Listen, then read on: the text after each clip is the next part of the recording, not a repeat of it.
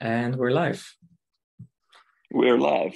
The Technologist podcast with Coach Dennis. Ty. Welcome. Thank you. Thank you for having me on the first podcast. I'm excited.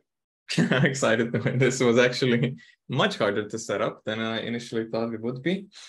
But I like to think we're resourceful technologists, so we figured it out. This is our first live podcast together. This time without video because my internet's a bit slow, but hopefully we dive into some good content. Where are you right now? Where is the I'm in Slovakia right now, traveling around. Left Berlin and now we are traveling Slovenia, Slovakia, going to Italy, and then I'll be returning back to Berlin. Just to give some background to our listeners, to our viewers, what's like a good elevator pitch for what it is you do, what it is you're like? What would you like people to know about Ty? I've done a lot in my life, but currently I've focused just recently into going solo entrepreneur. And what I do is I help startups and corporates turn their idea into software that ships. And what I do is I provide technical leadership, I provide product design and nearshoring expertise. This is something that I've built over the last couple of years, and I'm really excited to test it out in the field. It sounds like nearshoring, of that description, nearshoring is the term that people might be least familiar with. Could you shed some light on what nearshoring is practically without Googling? Yeah, it's having developers outside of your company, but somewhere near you in the same time zone, right? So it's not like outsourcing to India. That's what traditionally people think when they think about, nearshoring or like outsourcing. Here is basically you hire a company to do development work for you, but it's in the same time zone. And what does that look like for you? Like, what is somebody in your position who's managing nearshoring? What is your, like, a normal day in your life, just so people can sort of empathize with what it is you do exactly? Well, perhaps even more quite interesting is the landscape of post-COVID, let's say, web development that I've recently got into and familiarized myself with, right? So you've got remote work that has really taken off. And you have, up until recently, a lot of interest in developing either in-house ideas that companies have, like, MVPs, or they wanna, they're old school industry and they wanna break out into the digital because they see, okay, innovation is slowing down. We are, there's an end to our current business model because we are producing, physical goods and everything's going digital. Electric cars are coming, so we need to innovate. This drive to innovate is really strong. So they want to build something. They want to build an MVP. They want to test and find their next business model that will take them. Let's say the company is 100 years old, right? What's the product that can last us the next 100 years? And to do that, they usually don't have in-house expertise. Technology expertise or exactly. Yeah. They don't have the technology expertise in-house to digitalize because they come from an old school background. They have a lot of domain knowledge, but they don't do software yet. Like, that's one type of client. The other are obviously startups that are, thinking, okay, what kind of solution can we take and turn into software, or how can we use software to support our business idea? It sounds like you're talking about a startup that lacks a technology-oriented co-founder, or maybe it has a cheaper product but not a CTO, something like that. Yeah, from a lot of startups that I've seen, they focus mostly on product. They don't have even if they have somebody who does bring technological expertise, they still need a team to execute. They need maybe the CTO focuses on one thing and they need a team to actually build a prototype, right? Mm-hmm. When you tell me, without, sorry, go ahead. So to keep the red string going, I was talking about the landscape of this kind of after COVID technology landscape. And because of this drive to innovate and to build products, there's a lot of companies that are offering this nearshore extra hands on your project expertise, right? It's very easy to get talent. Ukraine was a big pool and still is. Then you've got Romania, you've got the Balkans, you've got North Africa, Georgia are big centers from where this talent is coming from. And they're available to put on your project. But that's not very easy to do, because what I've seen is that you can easily find developers, but just throwing people at the problem doesn't help you solve everything, right? So when you tell me you're doing nearshoring, so we're talking staff augmentation primarily, right? I mean, this is not some weird kind of, or is it like tax optimization where you're selling, where the product is it's a cheaper salary for the dev? It's actually delivering the product. It's staff augmentation, like in the traditional sense, right? It's not something that I do directly, but something that I've been involved with. And now that I have the experience of what does it mean to hire people near shore, right?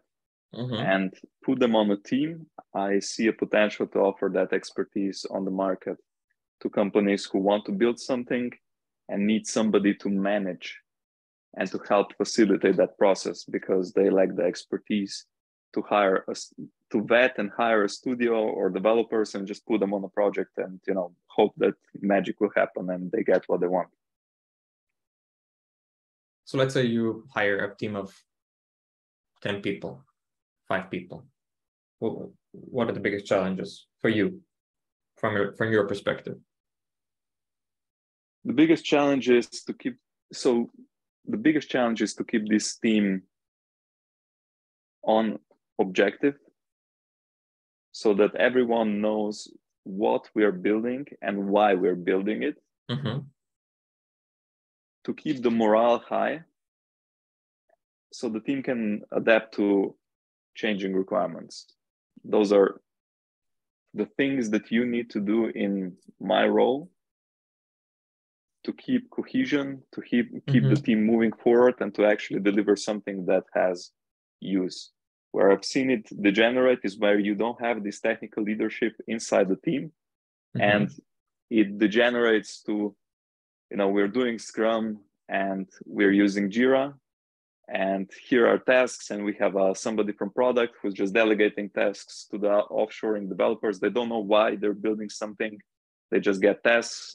They deliver something badly because they don't know how does it fit into the whole ecosystem. Where does it plug in? What exactly is the outcome that we're trying to achieve? And then, the deadline comes closer, things are not working, and, the whole system breaks apart. And this is something that I want to avoid, because just having technical expertise on the project is not enough to actually deliver something that is useful to the client. For business outcome itself. Exactly. Okay. But it sounds like there's a constant looming threat that the team will lose cohesion. Yeah, it's the threat comes from, when you're talking about staff augmentation, you always have a clash of two cultures. And nearshoring is easier to manage because the culture is different.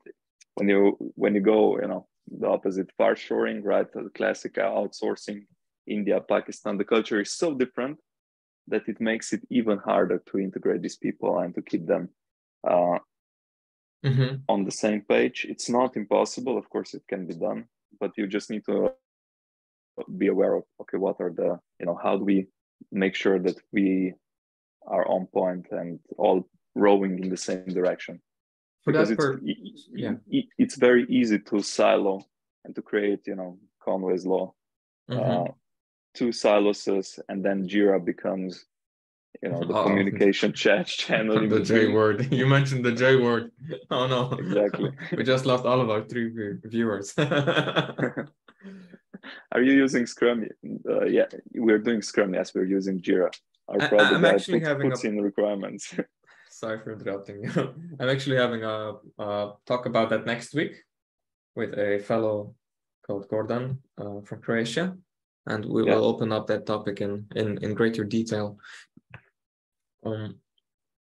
It sounds like the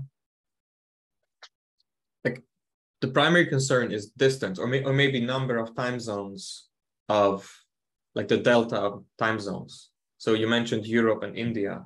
That's that's let's say a hefty, large enough distance to go from nearshoring to farshoring. But is West Coast Americas and Europe, is that nearshoring or is that farshoring?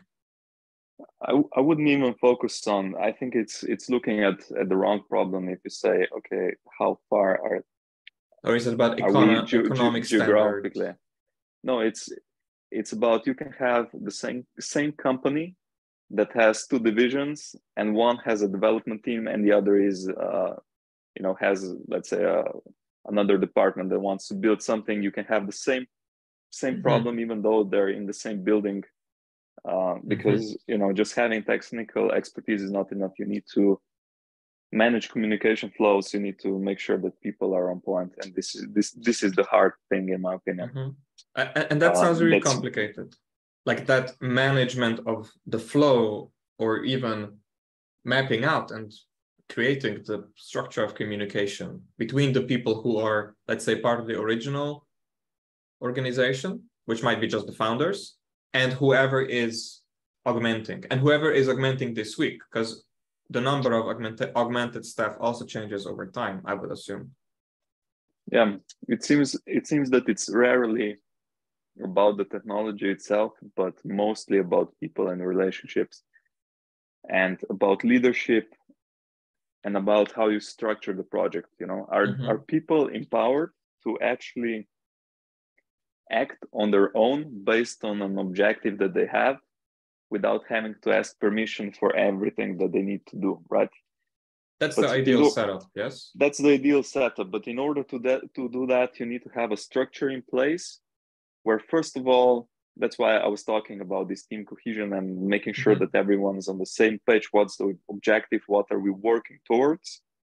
Because that's the baseline of, without that, somebody's pulling, and putting real effort and, taking decisions on their own, but going in the wrong way, they're going to do more damage than good, right?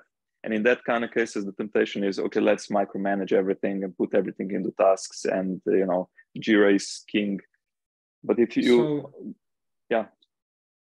on that topic of Jira and management and Scrum and trust per se, like Scrum, like capital S Scrum and capital A Agile, and CPI have this bad rep of being a command and control structure, where it's essentially a codified low trust or no trust environment meant to micromanage you from, by remote control. And that is happening when managed badly, or maybe just unconsciously, in like real life in office situations. It sounds like this problem is even harder if part of the team is remote, and then there's maybe more of a tendency to control more and to trust less. What are some tricks that you found to build trust with a remote nearshoring or staff augmented team? There's 3 levels of difficulty. One is everyone sits in level 1, everyone sits in the same office. Level 2, everyone's remote. And level 3 is you've got a team sitting in the office, and then you've got people who are remotely, right? and one laptop that is the other 5 people. Exactly. So it's usually in this kind of setups, you have a hybrid setup where some people are going to the office and some people are joining remotely, right? And this is the toughest nut to crack, because people working remotely need to feel like they're a part of the team. They need to feel that they are same project team. You remember a story there on a project that I was working on. There was a team across multiple departments, right? They created a project team, and I was like a task force, but it's still all technology department, right? All technology department, but it was from different. They had different line managers, but they were all assembled to work on billing integration. Okay, so it's like a feature-focused silo inside the department. Yes, and the problem was because there were 3 teams working on this project. There was no clear leadership about, okay, who actually makes the hard choices, right? I came onto the project, and my toughest job was to convince everyone that they are on the same team, that this concept of, they were like, no, I'm on that team. Us versus them, right? Is this your problem, my problem? Yes, mentality? Yes, you are on that team, but also for the duration of the project, we just created a new team that's responsible for delivering this project. And that people's mind, wait, I can be on 2 teams at the same time? Yes, it's arbitrary. It's a concept that we created. We set the rules for engagement, who's going to be, who wants to take each key role in the leadership. We had a quite fruitful discussion. And then once everything clicked together and people had overcame this mental block of us versus them, then things could start moving. So that creating a team sounds like it's synonymous with creating a new communication stream. If you're talking just matchmaking and sort of dating within the team, it's like, hey, I want you to meet that team. If I'm thinking about it, your context, I assume, is a company of maybe 20, 50 people. It depends, because I've been on bigger teams as well, where we were up to 200 people in the tech department. Like, was it ever, what I'm aiming at, was it ever the case that the teams you're putting together and sort of introducing to each other, was it ever the case that the team members did not know each other prior to being put on the team? Maybe it's a big company where nobody knows each other. Of course, where nobody knows everybody. That happens frequently. Sometimes we've got people working in the same company for years, but they never touch base until they're on some project 3 years down the line. And then you get brought on as an external technologist, and then you introduce them to each other, even if they're augmented or from the same company, and you manage that communication stream. Did I get that right? That could be one use case where my expertise could come in helpful, right? Where somebody wants to build cross-functional, deploy some software, and they need to integrate it with different teams in the project. How do you manage like imposter syndrome and people being like very, like we have this, what is it, silent quitting, popular now on BBC, where people only do what is in their contract. And I've seen this a lot, maybe not as dramatized or aggressive as it is now in the news. But I've seen a lot of, where you take a good technologist, and this can be, and usually this is somebody who I know, like you and I play the guitar, we like music. You're very good at negotiating and you have very good people skills. And usually it's this, right? It's a sort of soft skill or a right-brained practice with a specialized technology passion. And usually people have to choose, and then they get put in a box and it says junior dev, or it says senior dev, or it says mid-level, or zero seniority, but you're a engineer in QA. And then that box limits them in the decisions of they can do product, but they are now no longer included in product discussions because their job title on the contract says engineering and test. Sounds like that's your prospective client. Yes. So that's the problem of putting what's in the contract before identity, right? So if I take the human and say this person is capable of doing all of those things, and the contract limited them. Now you come in and say, hey, there's a new team that we're putting together for this project, and you are now something else other than what you used to be. How do you? It sounds like that's an immediate source of conflict. Does that happen often in your experience? What's your take? I think the contracts are more guidelines than general rules. Because yes, in the contract it says you work on this position and there's some vague description of what your job title is and what your activities are. Mm-hmm. But usually there's a disclaimer that says, but if we find a need to transfer it to some other equivalent position, you will also do that job, right? So basically your full-time employment is just a framework. You get paid this much, and basically we can, kind of fit you in whatever box we want to put you in. And the ideal setup is that they have a high degree of autonomy, right? Like you said earlier. Exactly, but it depends a lot on the personal traits of that person. For example, I'm very open and loose when it comes to rules, and I can, I quickly jump into a role that's left missing, and even though it's not in my job description, I see, oh, there's a gap doing it, I'm gonna do it, right? Like our listeners and viewers might not know this, but you and I work together across multiple companies throughout, we've known each other now for what, 15 years, give or take, 10 years. Yeah. Is it fair to say that you're comfortable with chaos, that you prefer less structure compared to more structure, or even external structure? I thrive in an environment with less structure, and so that I can get input of what somebody wants to have, like just the outcome, and then figure out on my own how to achieve it. Mm-hmm. But you need to be aware that there are also people who prefer more structure.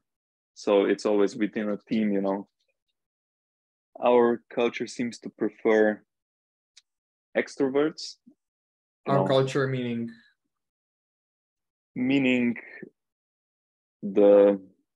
let's say the Western culture in general. Okay.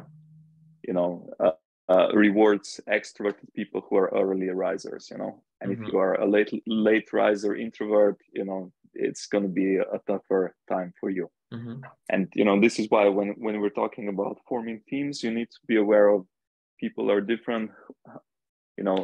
There's autonomy is amazing, but only to some people who know what to do with it.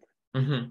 For some other people, and for others, it's a burden. It sounds like for others, it's a burden. If you tell somebody who doesn't crave autonomy, you tell them, there's this project, here's the outcome, make it happen. They just freeze and they mm-hmm. don't know what angle to attack it from. And we're not talking even about seniority, or senior people should know this. Now, you can have a very senior person who's very good at tackling a specific problem. He's like a surgeon, right?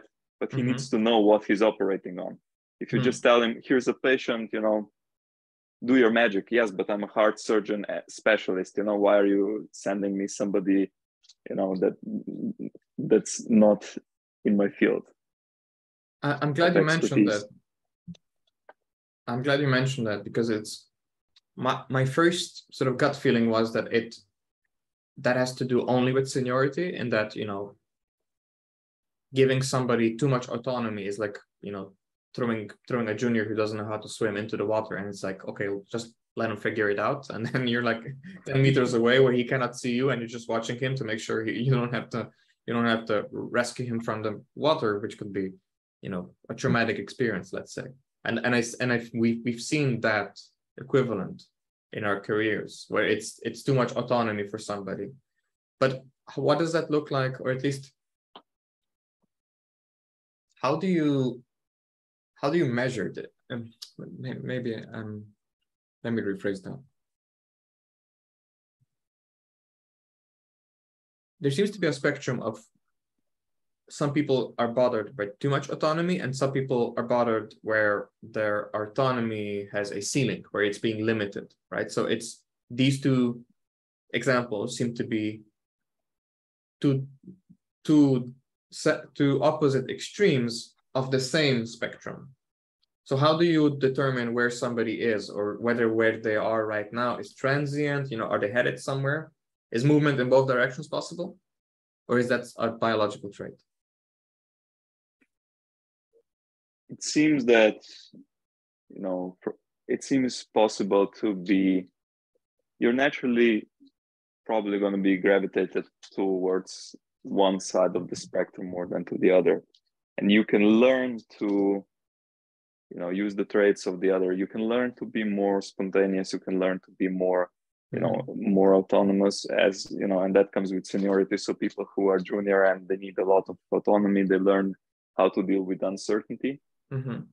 But it doesn't mean that they will be comfortable with it. So maybe they will do great work if somebody else on the team takes this aspect of, let's figure out what exactly we need to do and how to approach the problem. And then you have tactical specialists who are like a sniper task force that you say, this is the path that we're taking, and they're like laser focused. Okay, we attack. And they're very good at what they do. And once you have this kind of mix in the team where you know which people have what strengths, and you are able to leverage each of them individually towards a common objective, that's what makes a winning team. Winning team.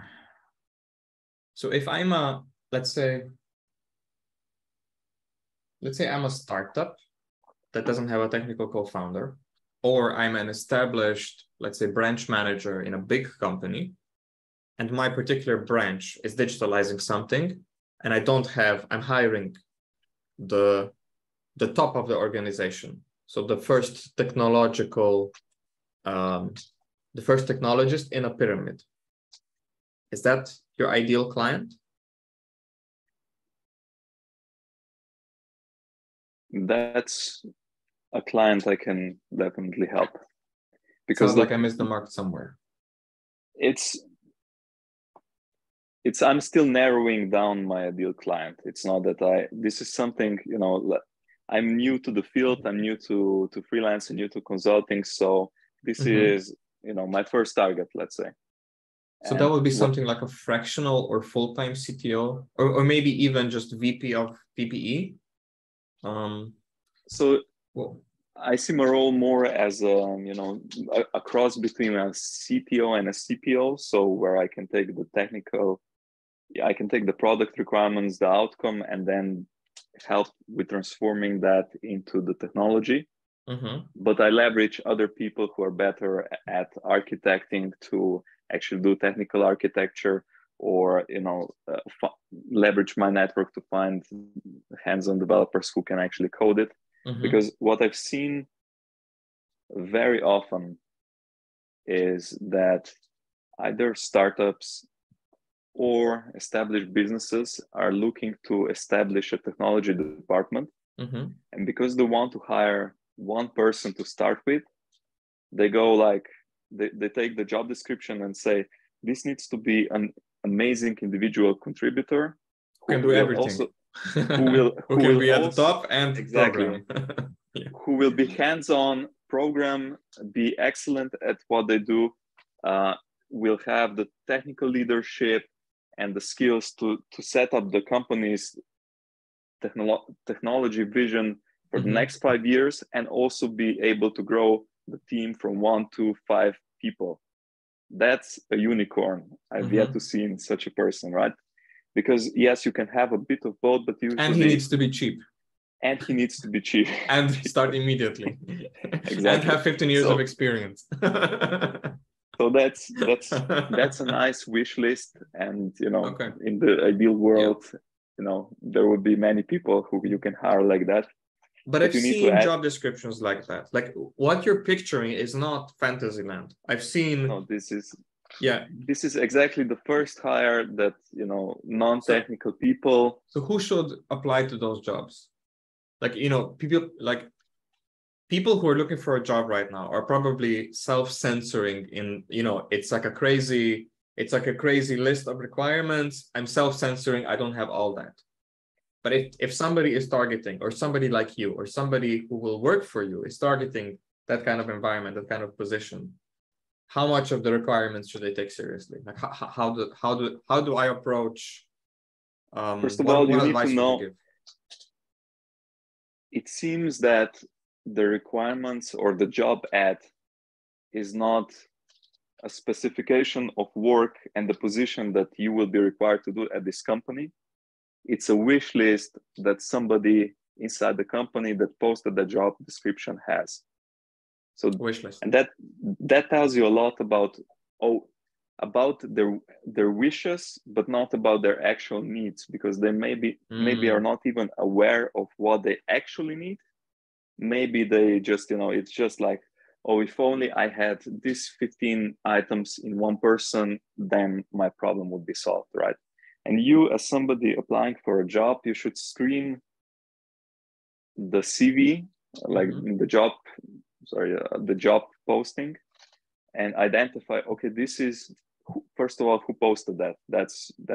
That gives you a lot of insight, right? What does that mean? Like HR versus CTO, or more? No, even if it's HR, somebody gave them the requirements. So, you know, is that a team lead? Is that the CTO himself? Is that a CPO? You know, is that... Whose wish list is it? Who owns the wish list? Is it? Yeah, is it a technical wish the list? The human is behind it. Exactly, because somebody who's more product focused and they're hiring somebody who's going to be first in technology will have a very different wish list than somebody who's in tech, you know, and is hiring a senior React developer. Those will be less a wish list and more an actual, you know, this is what you will do. You know, it will differ very little from what is posted there. If somebody technical is looking for a technical position.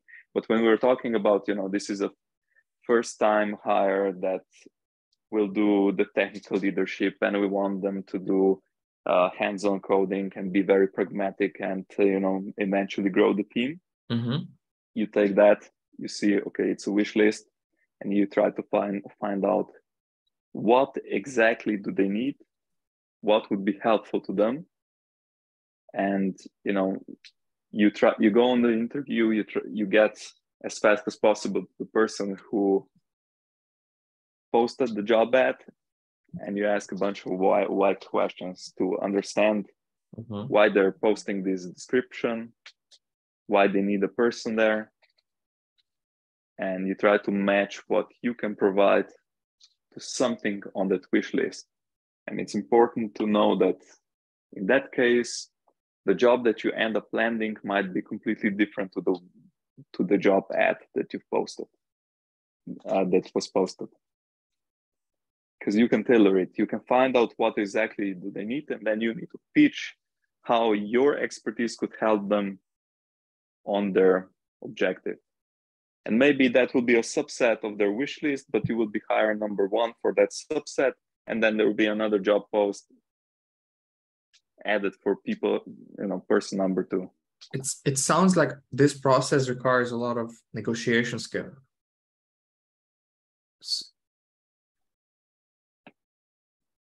It's very, yes, it's very negotiation heavy. So now that you're go ahead. No, you go ahead. No, you know, what's coming up to me is this idea of, well, if you're consulting now, or whether whether what it is you're doing is you're consulting in order to build an agency. And I have a lot of people in my network who are on this bridge, right? Employment, consulting, agency, and then they're just spinning in loops, either in one direction or the other. And I think it sounds like there's a lot of legal and HR in your previous company. I don't know if there's anything we can publicly discuss, but I think you did this loop, right? Where it's like employment, agency, and now consulting, and maybe there's directionality to this in the future. Is that fair to say about your situation? Yeah, I've done full-time employment for a product-focused big company, then went into an agency, and now I'm going freelance. So when you're doing that loop on the second third of that, right, where it's employment, agency, consulting, when you're talking to your, let's say, a business or a company, let's be generic, let's simplify it. You're talking to an organization that you want to help. Are you approaching that as an employment prospecting work, or is the prospecting work a sales conversation? And how do you draw the line? Because with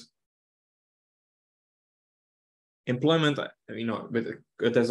as a contractor, as employee, nearshoring, this sort of hybrid freelance where you're sort of hired, but you're not an employee, but you're a contractor, but you're not really a contractor in the traditional sense. You're just a remote engineer that does freelance work.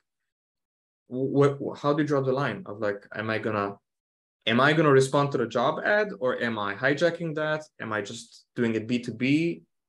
How do you navigate the landscape? And what is your advice for people who are maybe in this loop? I'm gonna quote Chris Voss here and say everything in life is a negotiation. And when you say where do you draw the line, everything is a sales negotiation. Even responding to a job ad with the intention of becoming a full-time employee, that's a negotiation, because you need to look at the requirement list, distill the outcomes from it, and sell yourself full-time in order to achieve the vision of the person who is hiring you. The vision of the person, or the vision of the company, or the outcome of the company? Sounds like that sounds like an important point that's easy to miss. That's easy to miss because it's of course nuanced, but if you get hired by person A and you fulfill the objective of the company, you might get fired because you did the right thing. Yeah, but not according to them. Exactly. So your direct report is always, the person who hired you, who has the most influence. And of course, in an ideal setup, that would align with the objectives of the company, but in the reward, it's sometimes not the case. So that's why, we can talk about the ups and downs of full-time employment versus, freelancing versus consulting versus different types of engagement. But to draw back to where you started, is it a negotiation?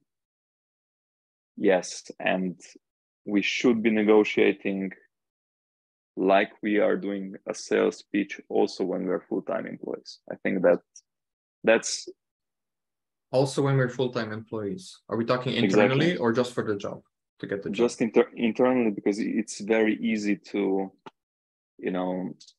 put the negotiations on the back burner, accept everything because you're a full-time employee. But that means that you get pushed around.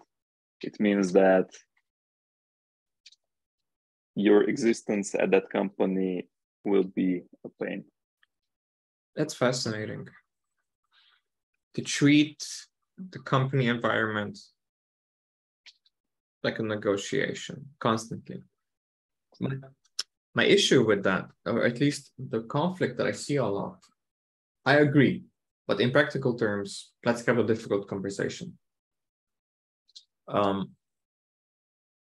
what I've seen with, let's say, Scrum and Waterfall, both, when they're done badly, what they limit first is that I agree, it should be a negotiation, even when we're talking estimates and when we're talking. Just to come in here, because maybe somebody is now probably thinking, oh my God, but if everything is a negotiation, then how can anything get done? How can we actually execute the vision when people are, it's not about this divisive of you give me work and I don't want to do that work, so let's negotiate, and because that's splitting the difference, right? Mm-hmm. Negotiation in a good sense of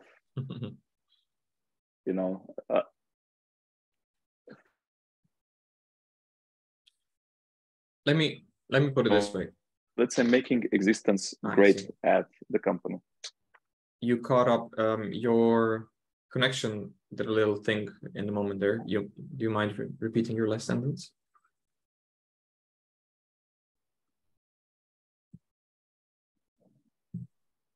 I lost you, so I'll give it back to you. So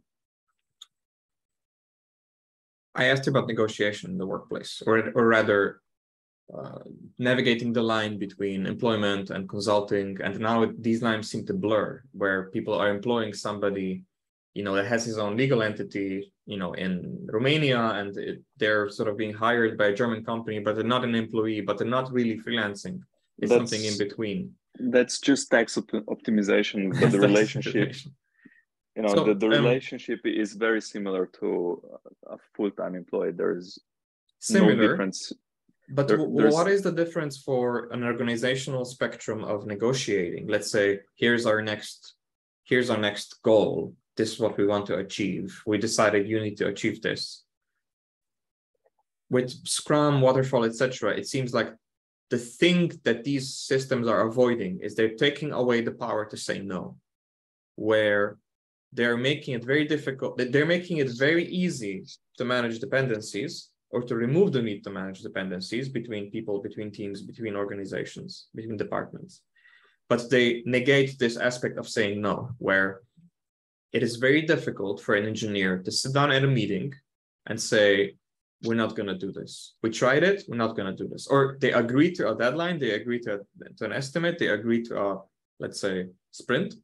And then halfway through the sprint, they find something and they say, we will not deliver on this.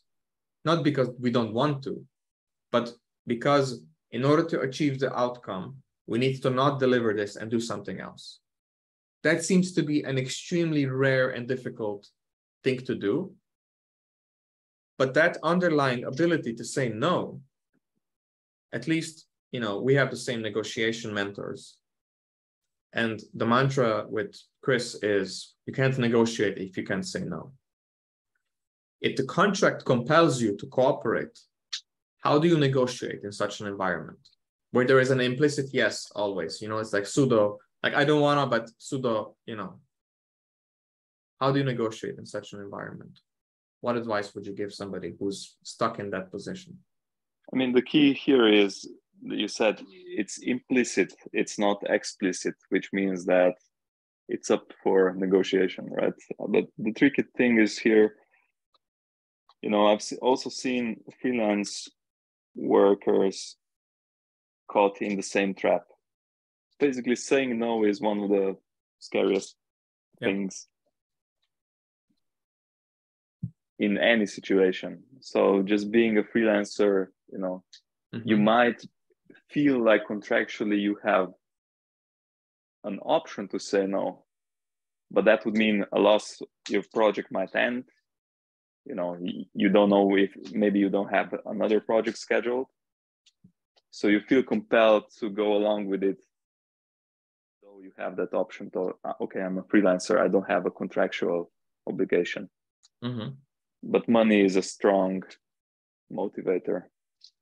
I'm not an expert in the international law, but it seems like these multi-country staff augmentation, two intermediary agency setups, it sounds like these kinds of contracts would be very difficult to enforce, or at least practically nobody is suing each other. Like I don't see a lot of lawsuits happening. It seems to be 90% bullying. You know, it's like, well, you know, there is no fuck you pay me in the how would you say, in the freelancer but not full-time consultant employee side, and the let's say corporate or startup organization that hires somebody through an agency. There doesn't seem to be a lot of, I need you to do this in order for me to deliver, and then they treat, you know, there seems to be a high degree of asymmetry in this kind of setup. Whereas with a consultant, I would assume, you know, some peer relationship with whoever hired you, just have some level of authority. What's your take on this? Like how often do people you hire for your client immediately put themselves in a hierarchy beneath that client rather than working with them as a peer? First, to answer the question about contracts, they seem to be a necessary evil, and they usually used only as leverage when things go wrong and communication breaks down. But contracts at the end will not save your projects. They might just defend, you know, they just might lessen the loss that you incur when things go wrong. So they're just insurance against the worst case scenario, right? Mm-hmm. But even at that, it's like a stop loss. Like they do not guarantee success, but if something goes wrong, it's like a stop loss still overrun, right?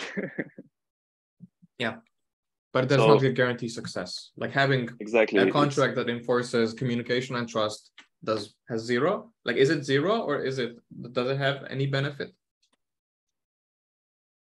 If you ask me, I would prefer to vet people and establish trust than rely on a legal document with questionable enforceability through a legal system that barely works, especially across countries. And how do you build trust remotely with a contractor as employee setup? A quick answer, because I would prefer you answer to follow up on the more complex question I asked earlier. That's the key challenge, and I've seen a company that approached me and said, "Hey, you know, we're willing to do a small test project for you, free of charge, so that you see how the relationships works, and if you're happy with us, we'll gladly continue." I think those are the ones that stand out. But if it's small, low stakes, and free, is that a difficult enough environment to build trust? That's something that caught my eye, but then when you think about it, is, you know, I didn't respond to that message. Huh. They did stand out though. But how do you measure trust in anything, right? There's no easy way to go about it. You basically need to test it out. You can look at, you know, obviously you do I look at the website. Is the website there? Is it legit? Does it have all the, you know, all is there a legal entity behind it? How are they communicating? Usually I go on a call as soon as possible after, you know, checking the website and getting a general impression of the work that they've showcased.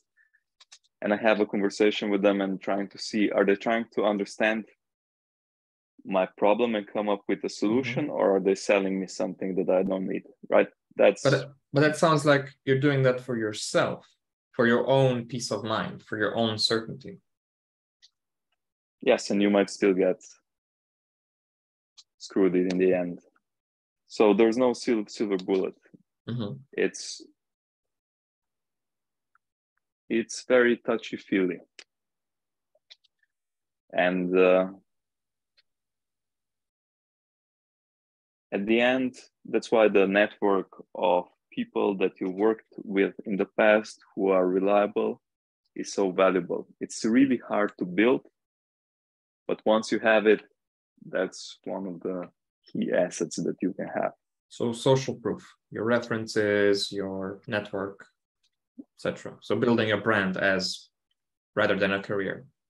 Yes. So social proof, but not just social proof, also connections. For example, Of course, if you that's why need, people go to Ivy League colleges, etc.